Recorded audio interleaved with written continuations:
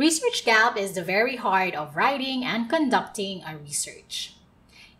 It ties every aspect of research writing. Everything in a research circles back to the research gap. It finalizes what you will include in your Move 1, the research identity. What variables to include in the research questions. What methodologies to use to fill the research gap, and so on. Gap analysis is finding what has not been done and has not been considered yet by published research, which is called Move 2. Establishing a niche. For example, as presented in the following literature review section, many research studies have investigated the usage of Facebook, the effect of teachers' self-disclosure via Facebook on teacher-student relationship, and the academic performance of Facebook users. However, few studies have examined if and how Facebook can be effectively used as an LMS.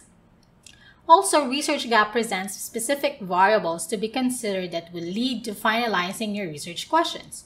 For example, in this exploratory study, the Facebook group was used as an LMS to post announcements, share resources, organize weekly tutorial sessions, and conduct online discussion. Another example in the study of Demaris et al. 2012, without the incorporation of spousal interdependence into the error structure of the model, estimated standard errors of coefficient were most likely biased. The omission of key covariates such as premarital risk factors and the degree of counseling exposure additionally precluded the entangling of the mechanism by which covenant status might influence marital outcomes. The current study rectifies these shortcomings. New variables to include in the research questions would be premarital risk factors and the degree of counseling exposure.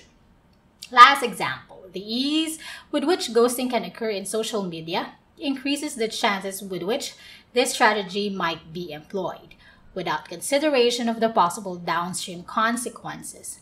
Because the consequences can sometimes be quite devastating or hostile, it is worthwhile to develop a deeper understanding of ghosting, its incidents, and factors related to its use.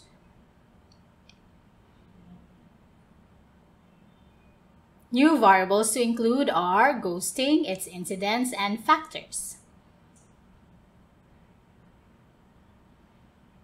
Remember, research gap states what has not been done and has not been considered yet by the cited published researches and presents specific variables to be considered that will lead to finalizing your research questions.